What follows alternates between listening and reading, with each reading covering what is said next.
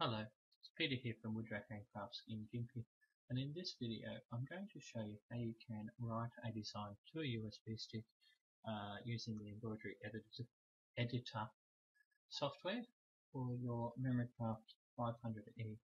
So the first thing we want to do is select a hoop, so 20B is fine, select a design, clicked on design. I'm just going to use one of the designs in the design folder. You can navigate around your PC and find designs wherever you've saved them from this screen or over here in the folder view.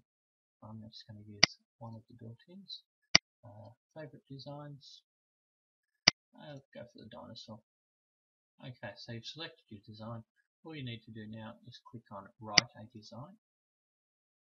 Select your USB stick. Put it in the EMBF folder. Click on Rename. Call it whatever you would like to call it. Press OK and click on the red arrow. Once that dialog box has disappeared, that means you've written the design to the USB stick. You can take the USB stick out of your computer and go and put it in the 500e and embroider that out.